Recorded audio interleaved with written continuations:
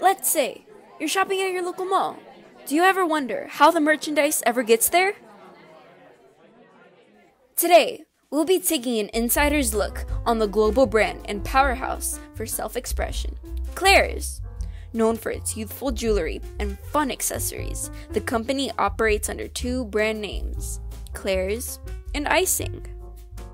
I got the chance to talk about this side of logistics that is overlooked with some of the representatives who are a part of the intricate and complex operation that is handling Claire's logistically. So first off, if you're not too familiar with the term logistics, Javier Perez gives us a simplified definition of the word. Logistics is the movement of product from the vendor throughout the final customer. So the vendor would be the manufacturer creating the product all the way through the final consumer, which would be the person purchasing the product at a store. The logistics team tells us exactly what they enjoy about the logistics world. So it's never the same thing every day, and yet it is the same thing every day. Logistics is a complicated field, which I really enjoy. I love solving problems, and supply chain is a problem-solving part of any business. It's important to note that the logistics world comes with lots of usage of Excel. They elaborate on the functionality and downsides of the software.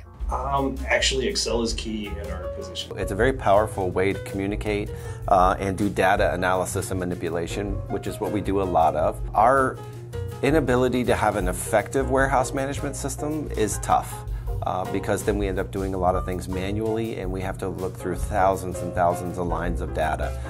So it does become kind of a burden to us to be able to do our job more effectively than we do it now. Along with what the team enjoys about this field, there are many obstacles that they face within this realm of work. They elaborate on the challenges. One of the main obstacles that we've incurred for the past couple of years is COVID-related supply chain issues.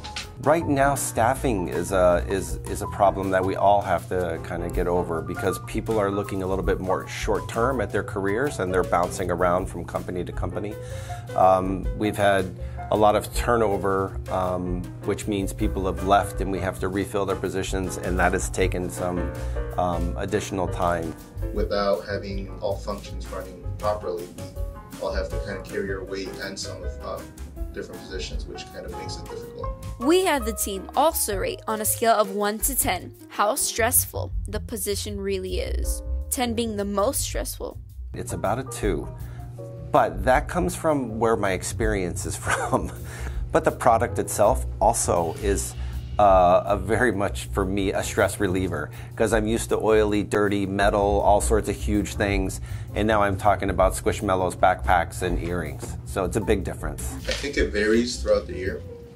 At this time right now, given that it's kind of slow, I would say maybe 5, 6, not very much, but at times I think I've reached up to 9, 9.5, maybe even 10. So it is stressful, but not the whole time. Previously, I would give the stress level above 10. So nowadays, try and maintain anything around 5. So now that you know where and how the products you shop for come about, don't forget about the journey that item had and the tedious work someone put in for that item to be right in your sight. You can thank me. I'm Alexis Gonzalez. Thank you for watching.